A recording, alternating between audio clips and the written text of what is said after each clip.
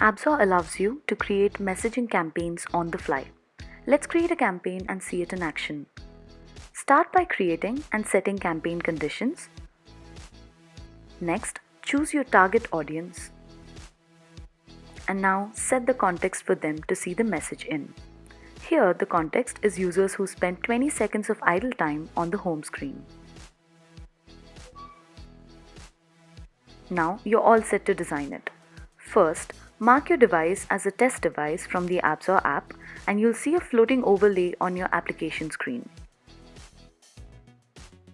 Simply select the desired screen and you'll be able to see the application UI reflected on the simulator on the left. Click on any UI element to get its view ID and create the design, be it an inline style tooltip, a coach mark, or a passive nudge. Click on Preview to see it in your own test device.